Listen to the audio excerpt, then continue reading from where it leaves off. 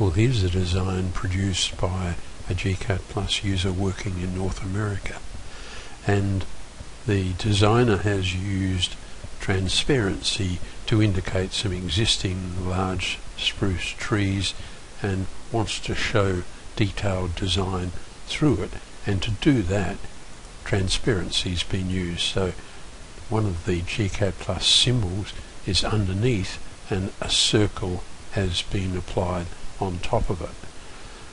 All works well if we go to a layout view, and I'll zoom extents in layout. Everything works well, but except when you go to print. If you print with a high quality PDF writer, the transparency doesn't show, so you don't get the effect that you want. And for that, if you want to present a design showing transparency, we recommend you use File and Save as PDF, pick a window and maximum, and you can OK it. Now, this design has been done on a layout, an A1 sheet layout, which is a large size format sheet, and I'll call this one Grace 5. It's going to produce a PDF file, and we're putting it on the desktop, and you'll see the result in a moment. It's really quite washed out. I don't think we'd be terribly happy showing that to a client.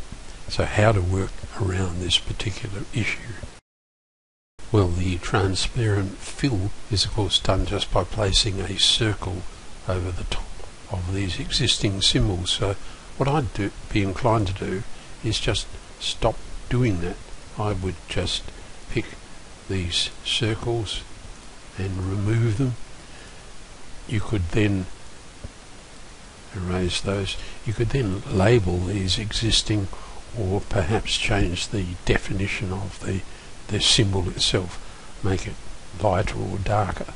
So I'll just remove these circles there. We can, if I scroll out and turn View Transparent Render off, I can see quite easily that I just need to remove that circle there and that one there and erase them. So I'd be inclined just to put some labelling in to indicate them, or even put there's a brown circle existing tree, and you could just put that in the legend, I think. If we go back to our layout space now, zoom extents, we can now print to high quality PDF, because all of the PDF writers that we've looked at don't print. They will not print transparency. So we're now in a position to print the design.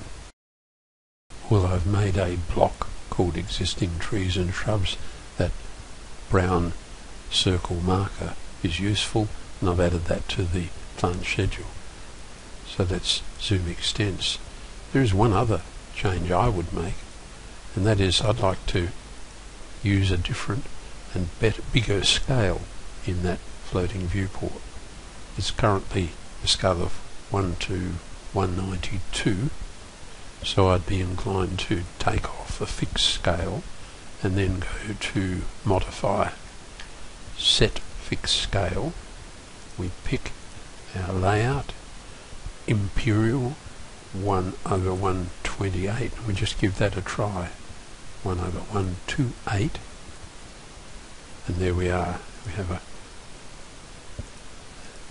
can't quite fit it in, can we? But we can make some adjustment. If I move it up here and down a little,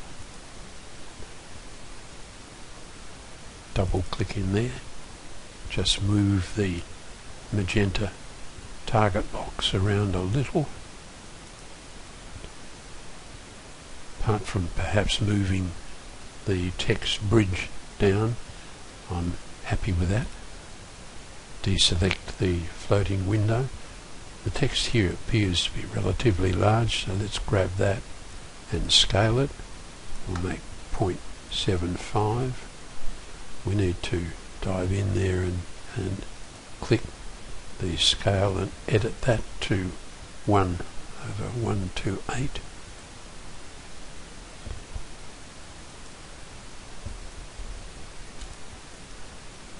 And zoom extents. So there we are. We've got rid of the problem. If we go view, transparent render, you can see I can change that and nothing happens. So we've removed all instances of that.